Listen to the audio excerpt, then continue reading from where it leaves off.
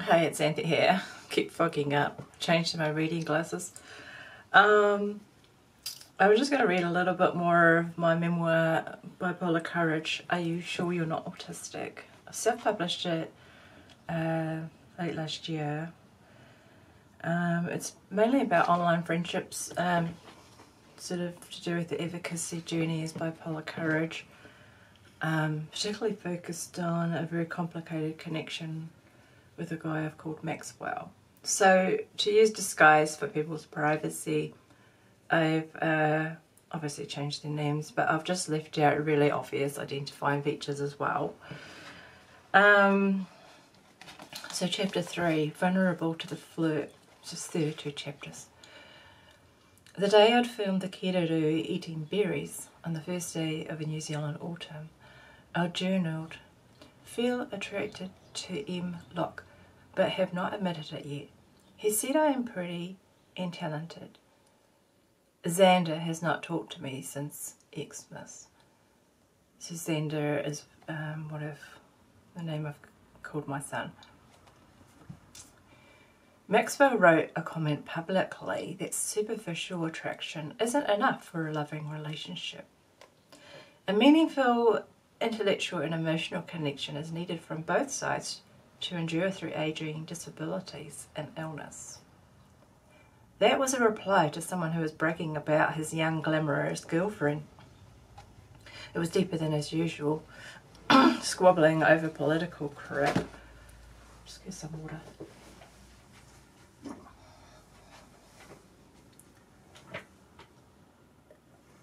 By the way, I really did try my best with grammar, etc. So sorry if it's a little bit, awkward sometimes. Nice to see your face in your profile pic, Maxwell said to me. I was out walking their birds. I couldn't be bothered faking a smile. It was the first time I'd put my face as a profile pic for Bipolar Courage on the app. So I used to be really behind the scenes about things. Just really, I don't like putting myself out there, yeah. Oh, amongst my diagnoses, I have a social anxiety disorder diagnosis as well, but it's currently mild. Okay, so let's come back to this. It's good to be confident, Maxwell said. It gives me great satisfaction to feed birds. I enjoy seeing birds free to fly wherever they want. So this is dialogue back and forth if it's not clear because you can't see the quotes. Birds are said to be God's messengers to bring you tranquility. Maxwell was interested in spirituality with a broader interpretation of God. We had both researched the history of religion. I'd come to the conclusion that I didn't need one anymore. Too many rules. It felt freeing. It felt freeing to ditch religion. In my childhood, adults at a church camp had tried to cast demons out of me because I was distressed. It forced eye contact. It clearly didn't work as I still avoid eye contact. Just as an aside, clinicians say that my eye contact is fleeting, like if I feel more comfortable with them. When I'm looking at the camera, it's kind of like eye contact, but yeah, sort of similar. Anyway, come back to this. My voice hasn't warmed up yet properly. Sometimes I've been interested in spirituality, but I am wary of indoctrination. I'm not the demon others have rendered me to be, said Maxwell. I got called demon-possessed with bipolar. That's what I said. You're not. You're lovely. During our chats, I felt inspired to paint Store Purpose. I just didn't get that painting. I still got it.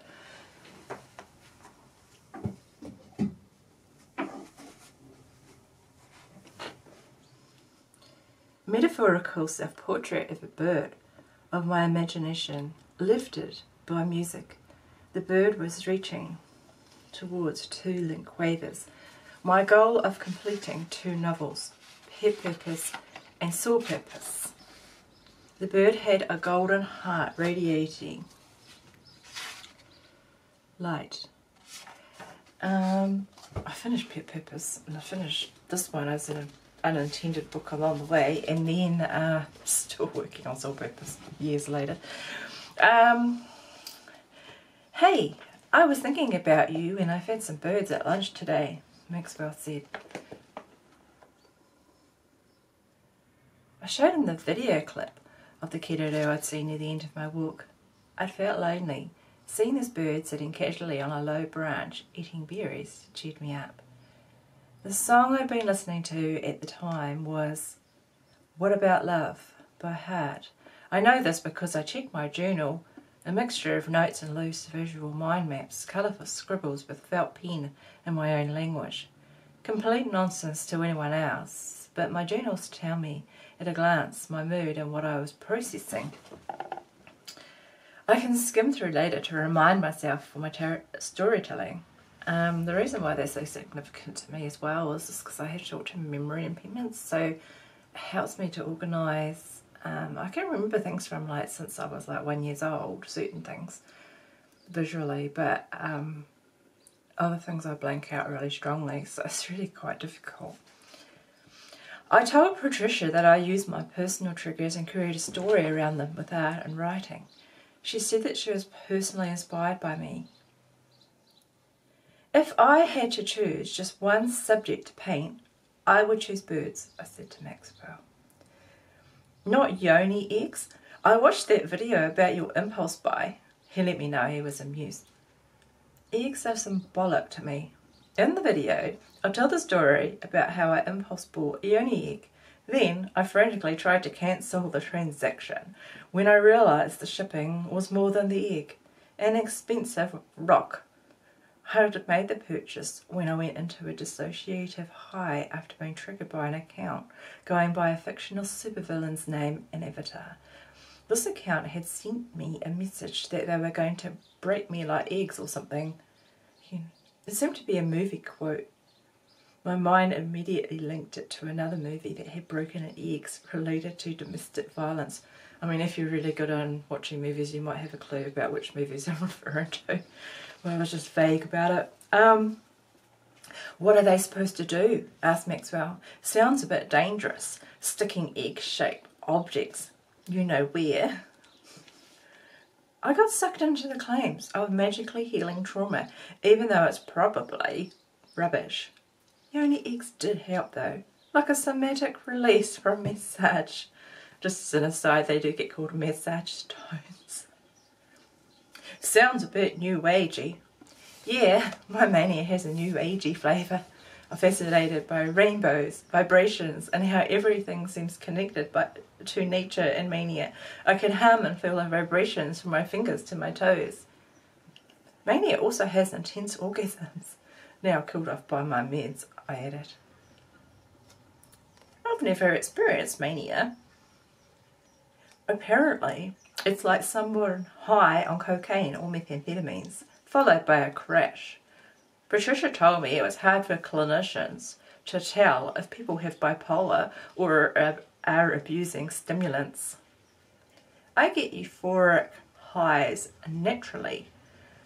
I take meds to reduce the highs that those addicted to recreational drugs take to try to induce.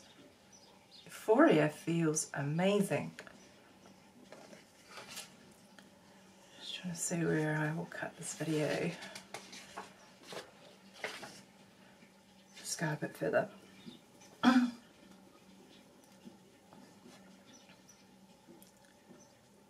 Actually, I will cut it because the video will cut it anyway, and I'll start another recording.